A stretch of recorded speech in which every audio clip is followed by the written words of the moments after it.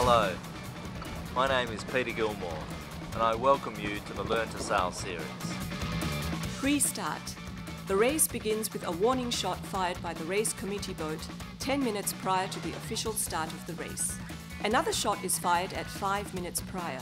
The two boats, each flying either a blue or yellow flag, enter the start area from opposite ends of the starting line 4 minutes prior to the actual start.